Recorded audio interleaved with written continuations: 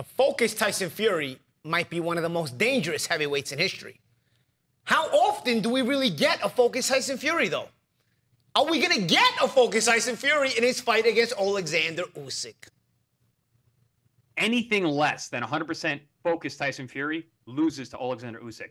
Usyk only knows how to win. That's what the man does. He's basically the DJ Khaled of boxing. All I do is win, win, win. That's Alexander Usyk. Well, you get more than 100% here on Deep Waters, only on ProBox TV, which starts now.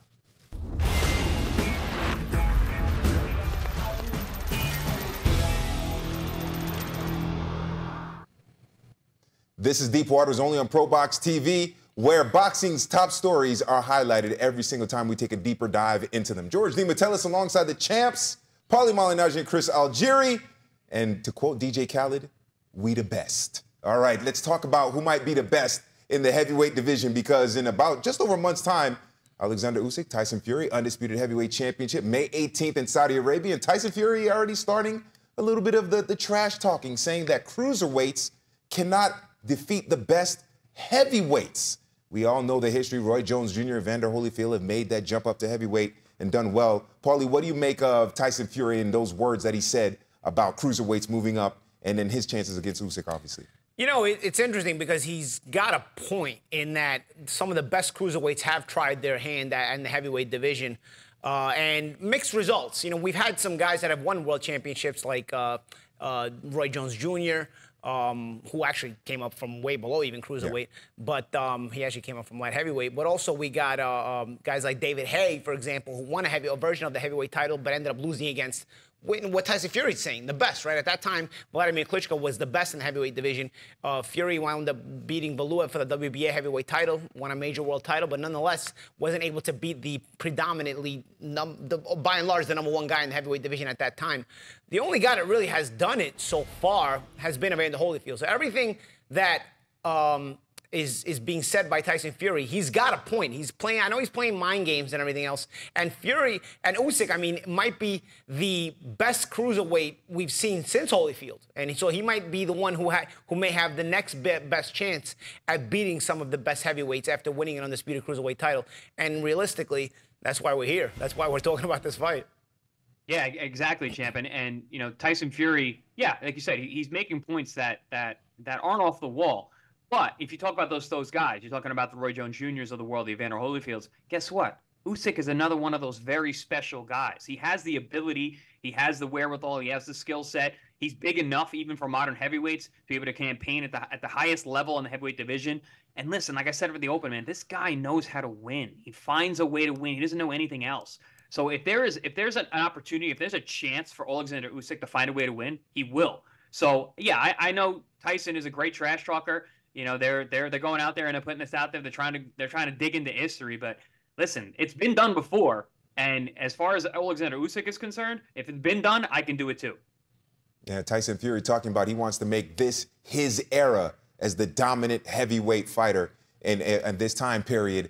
But if he takes down Usyk, does he become the dominant heavyweight? Is he the heavyweight that everyone is talking about when it comes to this generation? Yeah, I think so. I think this fight really would be for supremacy in the heavyweight of the generation. You know, you've had, with respect to Joshua and Wilder, you know, there is a possibility to get Joshua back in there with the winner. If it's Usyk, I don't know. I mean, we've already seen Joshua come up short twice against Usyk, but I personally like the way Joshua's been looking lately as far as the way his performances in the ring have been rather sharp and destructive.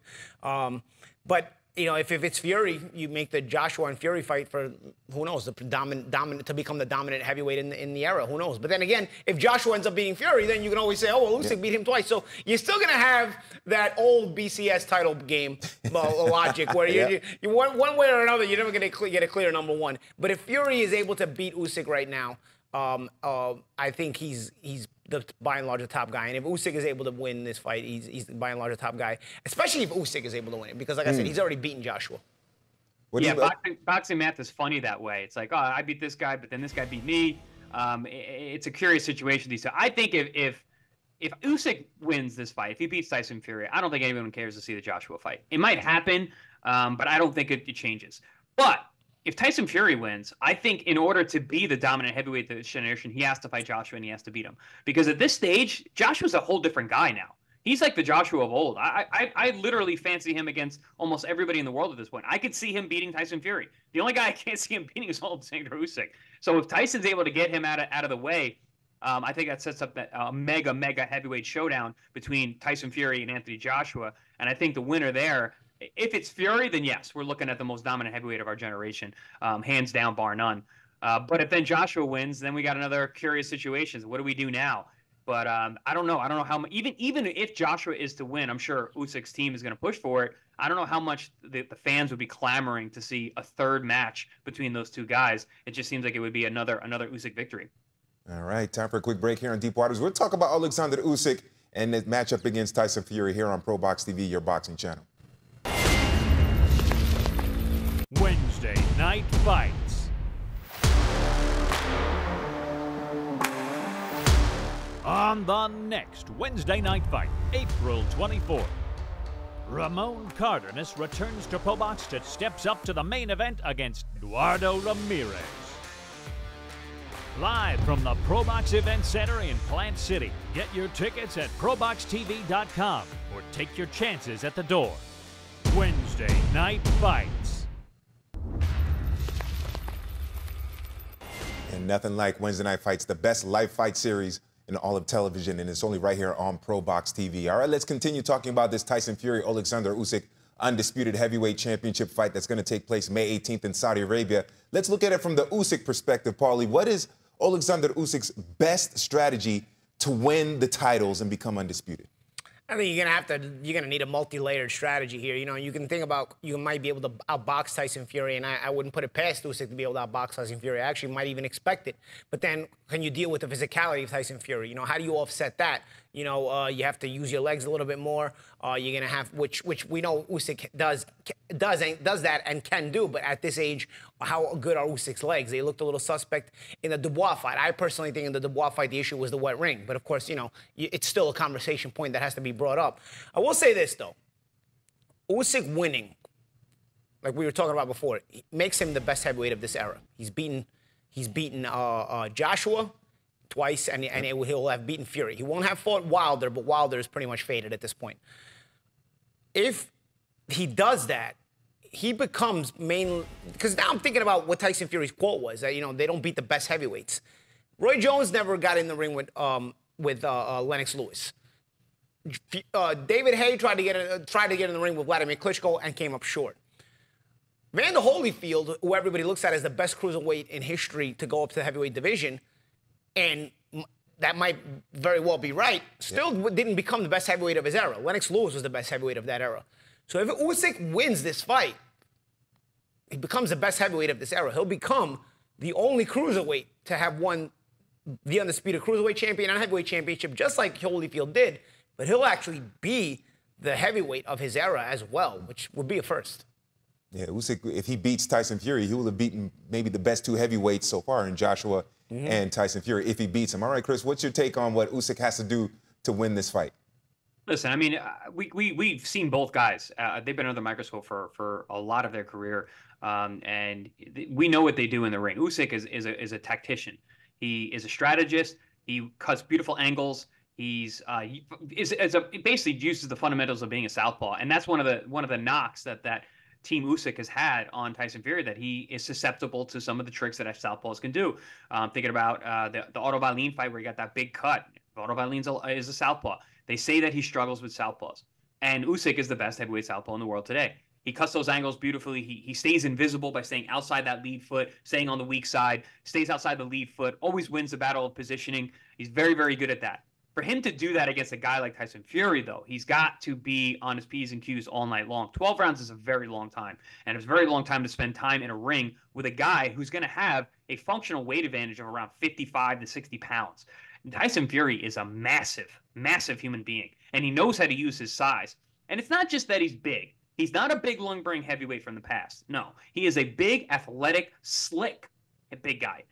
He moves really well. He's got a good jab. He's got quick hands. Not the biggest puncher in the world, but he still gets knockouts, but he's very physical, and he knows how to use that dirty boxing on the inside. He likes to use his hands. He'll push you around. He'll wrestle on the inside. He'll lean on you. Every time that Usyk is going to bend at the waist or lean forward, I guarantee you Tyson Fury is going to drop that 276 or 280-pound frame on the shoulders of the much smaller Usyk.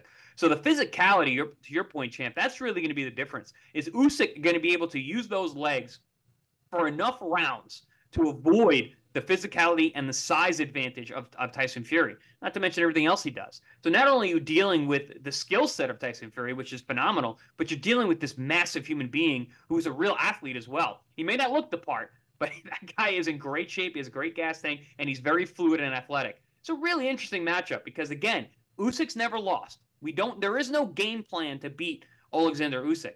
And we've seen ways that Tyson Fury has looked susceptible, especially recently. It makes you think of the Ngannou fight, and trying to compare Ngannou and Usyk as apples and oranges. So it's a very intriguing matchup. And as we get closer, I'm getting more and more excited to the fight. I've been picking Tyson Fury forever, but I don't know, man. It's really hard to bet against a guy like Usyk, who always comes up on top. This is a very important fight for the history of the sport, because the heavyweights, man, that's a lot of times that's what everybody's looking at. So how much is that southpaw stance going to affect Tyson Fury in this fight to the point where Usyk, that gives him an advantage? I mean, listen, we know it's not just the fact that it's a southpaw stance, it's the fact that it's a master southpaw like Usyk. I'll say this, Chris, Champ, you brought up a good point that's, my wheels are turning as we have these conversations a lot of times. And, you brought up a point of Fury not being a big puncher. And obviously I know that, but haven't really given it a lot of thought. One thing about Usyk, he's a great position boxer, and his sense of positioning is always immaculate, great. It's part of what makes him so good. He's able to counter you. He's able to stay balanced. He's able to change the angle on you while remaining perfectly balanced so that he can punch off that different angle. Because Fury is not the biggest puncher, does Usyk's sense of positioning combine with maybe a catch-and-shoot style or maybe a sense of catching on the gloves so he can make him pay? Because Fury's sense of positioning isn't always so great. He makes up for it with athleticism and being a big man. I'm just trying to think of, ways of the path to victory, so to speak, as we're talking about, what can Usyk do?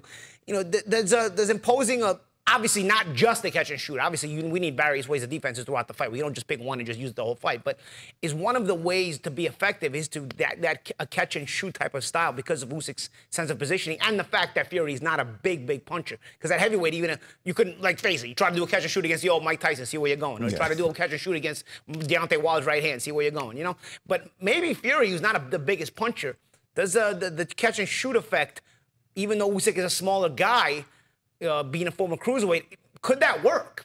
Something that just crossed my mind when Chris was talking about that he's not the biggest puncher, Fury. I question the effectiveness of a catch and shoot because of the size difference, right? We're looking at 50 plus pounds between the guys. So even though he might not be the biggest puncher, there's a lot of weight behind those shots.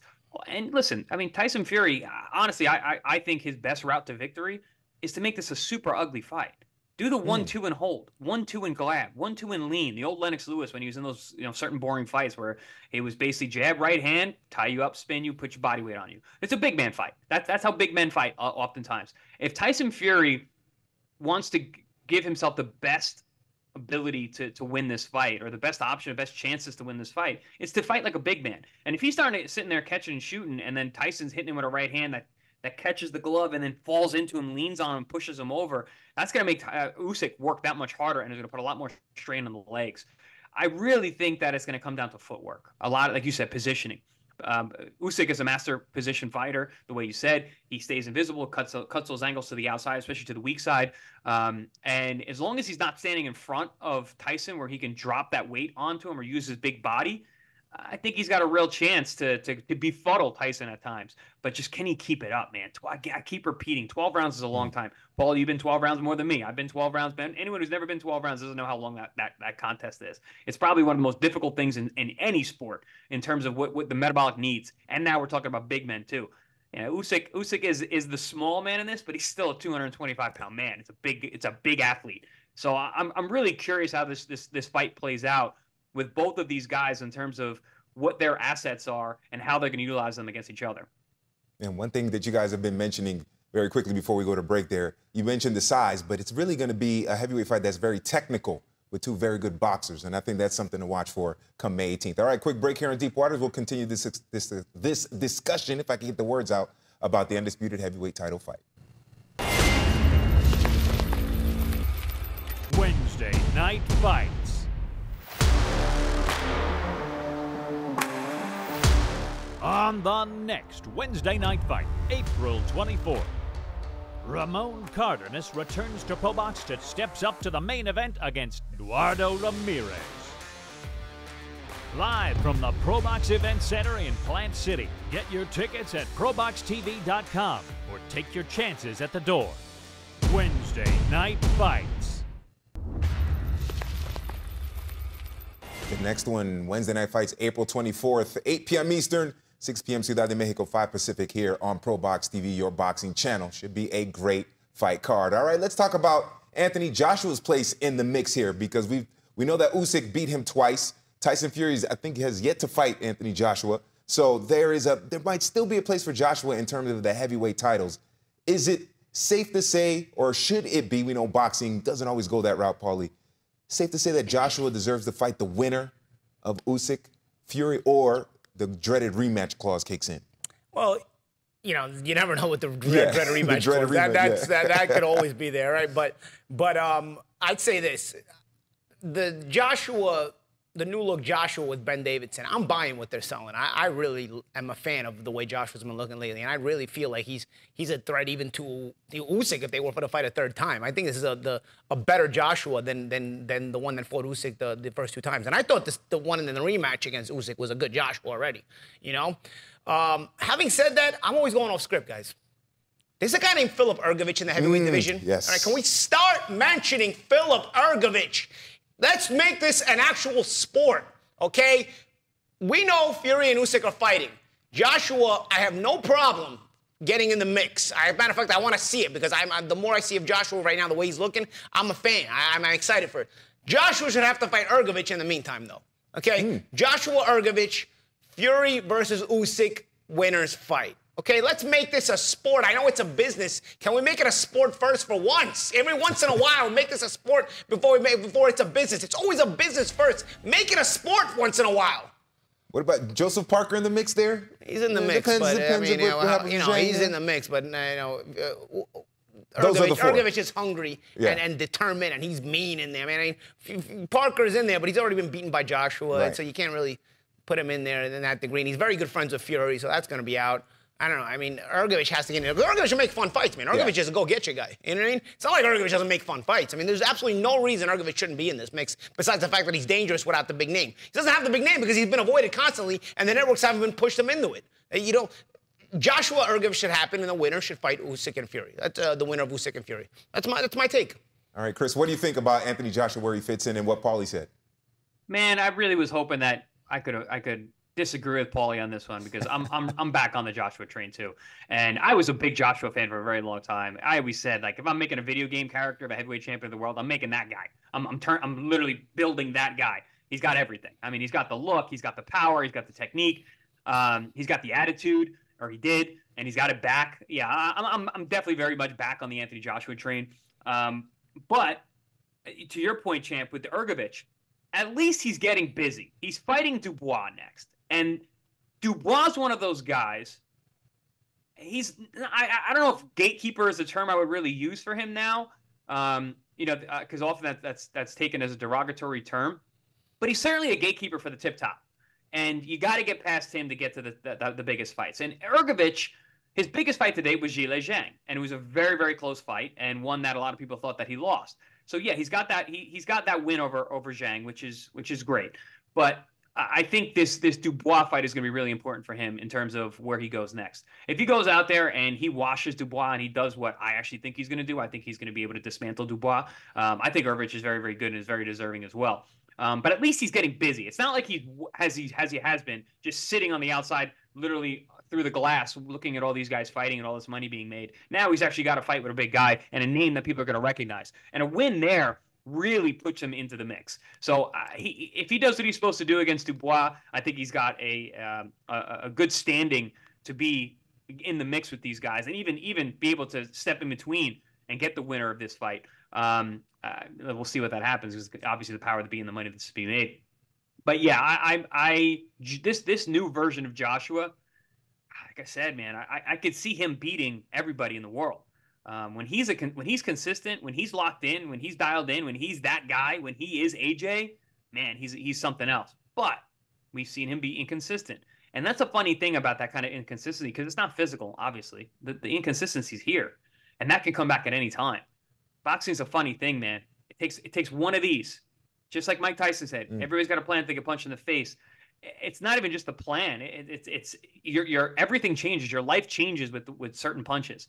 So you could always bring back the Joshua that was really not looking good with one good shot or one bad opportunity. So the consistency, or the inconsistency rather, of AJ, of Anthony Joshua, has been a concern of mine. So even though, yes, I'm back on board, I think it's very easy for him to revert back to that Joshua, that Anthony Joshua, not the version of AJ like we're calling out. I say the AJ is this Terminator.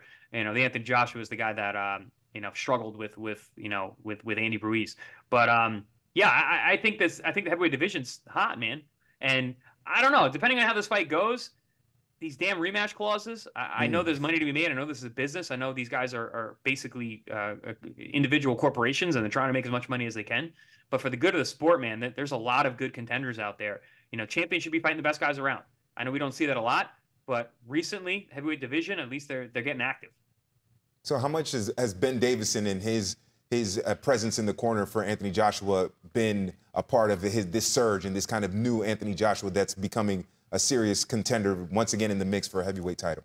I think he's proof's in the pudding. Yeah, Go ahead. yeah, exactly, Jam. I think he's brought the best out of Joshua. I think Joshua, like you said, Champ, if you could create a action figure or a superhero or any of those terms we use for the specimen of an athlete or a boxer, Joshua's there, right? But you got to know how to bring the best out of him, and I really think the marriage with Davidson has done that. I like. It's not just that he's been winning, because these are fights that he's supposed to win. Wallin he's supposed to beat, and Usyk Ngannou he's supposed to beat. But man, it's the way he did it. It's the way he did it. Very, very impressive. And two puzzling guys. Wallin is no one looked good against Wallin. He's good. Yeah. And Ngannou obviously is another puzzle. And I mean, the marriage with Ben Davison, like I said, I think a lot of it's here. Ben knows how to speak to fighters. He's very down to earth. He gets it out of you. And a lot of times I always say, but with coaching, a lot of times, especially guys with big amateur backgrounds, and a lot of experience the way that Joshua has, a lot of it's just semantics. The coach has the right words at the right time to get out of their charge what is necessary. And it seems like Ben and AJ have that. All right, time for a quick break here on Deep Waters. We'll continue our discussion on the heavyweights here on ProBox TV. Wednesday night fights. On the next Wednesday night fight, April 24th, Ramon Cardenas returns to ProBox and steps up to the main event against Eduardo Ramirez. Live from the ProBox Event Center in Plant City. Get your tickets at proboxtv.com or take your chances at the door. Wednesday night fights. Welcome back to Deep Waters. All right, Paulie, top two heavyweights in the world right now. Not long ago it was AJ and Wilder with Fury and Usyk creeping up. Now it's Fury and Usyk with Joshua and Ergovich creeping up. All right, Chris, top two heavyweights in the world.